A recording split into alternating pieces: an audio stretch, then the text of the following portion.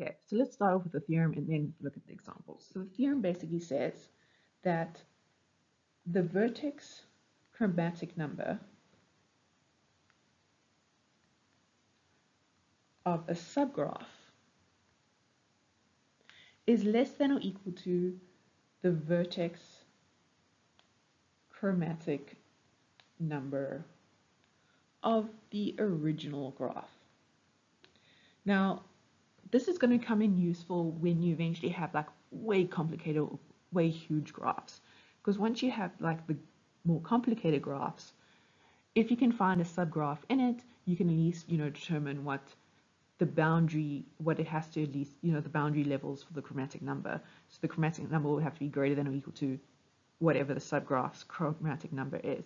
So you'll look for very specific subgraphs of chromatic colorings that you already know, and chromatic numberings that you already know of.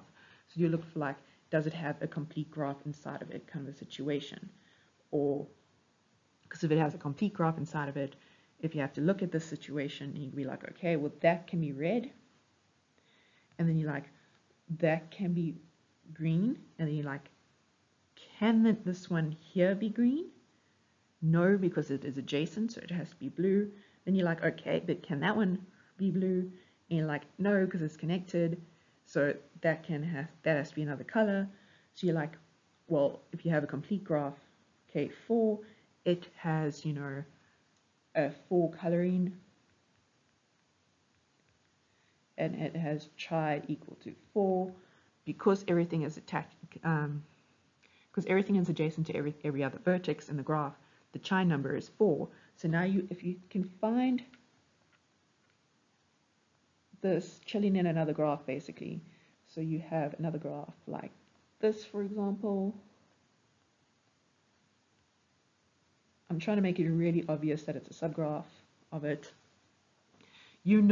This bigger graph, chi is greater than or equal to 4, because it has K4 as a subgraph. So you know that in there, no matter how you do it, there has to be at least 4 colors in that particular subgraph, which means that in your larger graph, there must be at least 4 colors. So that is something that's useful to understand or useful to think about and look at. So again, the vertex chromatic number of a subgraph is less than or equal to the vertex chromatic number of the original graph. So when you look at a giant graph and it looks very complicated, try and look for subgraphs in it that you're familiar with or comfortable with.